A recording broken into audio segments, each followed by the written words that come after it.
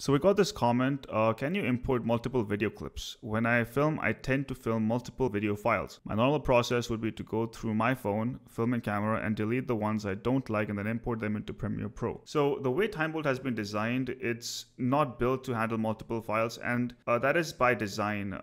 If you have a lot of files and you want to delete the silences and create jump cuts in those files and push them all in TimeBolt at once, it tends to be very hairy. So it was not designed to handle that, but there is a workaround that we can use in order to make sure that we can still process these files as a single file. And let me show you how that's done.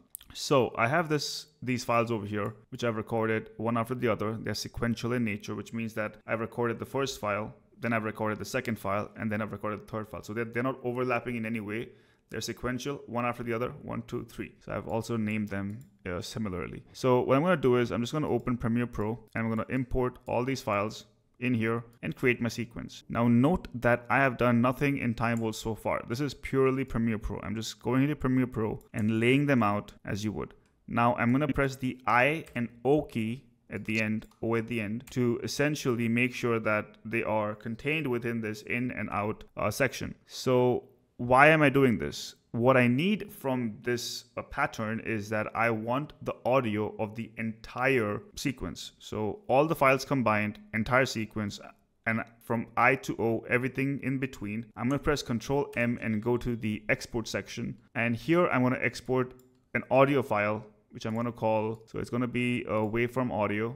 I'm going to call it full audio, just for namesake. I'm going to export it. So this audio file is going to contain the audio of all of the clips sequentially laid out in a sequence. Now, what does that do for us? So when I open that file, that full audio file in TimeBolt, it essentially gives me the cuts of everything. So everything that's in the sequence is cut up now, okay? And I think you understand where I'm going with this. So once you combine these, you can essentially apply these cuts directly on the sequence with the TimeBolt extension. So if you don't know about the TimeBolt extension, you can go to TimeBolt, go into Multi-File Utilities, and go into Adobe Premiere Pro extension. And from there, you can find out how to install it. I'm not going to do that because it's already covered in a different video, but that's what you would do to install it. And then when you're in TimeBolt, I'm going to open the extension. Okay, just keep it there. Go back to TimeBolt. And now I'm going to save these cuts. So I want to save these cuts. And the way you do that in TimeBolt is by using something called the Save Timeline Cuts. Or you can also do it by exporting to JSON. We already did that with the Save Timeline Cuts. Now I'm going to go to this file. Where is it? Wherever it is. I'm going to copy this path so that I know where it is.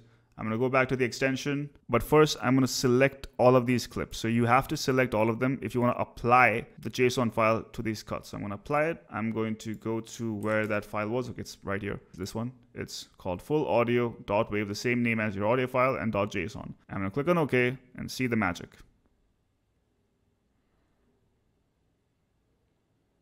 Just going to wait and wait until this finishes.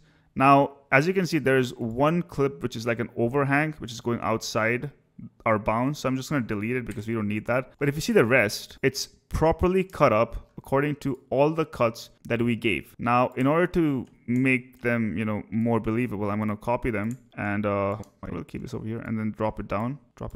And then I'm going to go and do the same thing over here. Copy this over here. I'm going to select this whole thing, drop it down. Okay, I'm not sure if I'm doing this right. Give me a sec. Okay. So also this is not really required, so I'm going to just delete it. Oh, I need to stop. Okay. Okay, so that works. Now let me check if the last, so to prove that it actually worked, I'm going to come over here and play this part. I think I've proved my point. So my last, what I said was I proved my point. So if I go back here, play this, go to the end. I think I've proved my point. It works. So that's how you do this. So what you do is you essentially lay out all of the clips directly onto the sequence in Premiere Pro, export an audio of the whole thing and just drop that in TimeBolt, get your cuts, come back into Premiere Pro, and you're done. Now, there might be a slight variation to this where maybe you want to see the preview of what you're cutting out in TimeBolt. In that case, what you would do is, and what I would do is, I would go into Premiere Pro, and instead of exporting a WAV file, I'll basically export a very low quality, maybe like a 420, 480p or 360p file, a long one, and then just preview that in TimeBolt to see which cuts I want and which cuts I don't want. But for the most part, the idea is that you treat this like a multicam sequence, but instead of the clips being overlapped, these clips are essentially starting and ending at different times. So once again, if I was to do this again, what I would do is I would have them laid out one after the other, essentially laid out one after the other, and then just combine them, combine the audio, export it. This should be over here. Export it, and then just apply the cuts by selecting all of it, clicking apply, getting the JSON, clicking apply, and that's it. And you're done. So that's how you do it if you have a lot of files. You can do this with any number of files. You have 20 files, do it with 20. You have 10, do it with 10. And it doesn't get hairy. That's my main, So hopefully this has provided some sort of value when it comes to multiple files. Thanks for watching, and I'll see you in the next one.